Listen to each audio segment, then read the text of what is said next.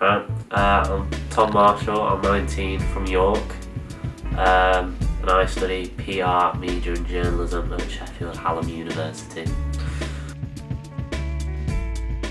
So it was a gig at the Fibbers in York. Violet Contours were headlining, with the Vedettes, the Receivers and Fear and Loathing supporting.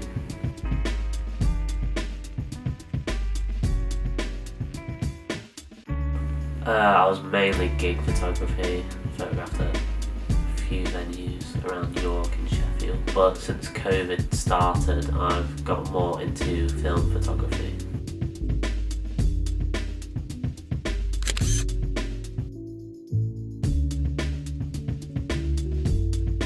I don't think gear's too essential in terms of cameras. I found my Pentax in my parents' attic, so they're not hard to come by. It's just the film and the other kind of equipment that's more important than the actual camera. I'd say film's more expensive than camera. The lens is obviously quite important as well for framing.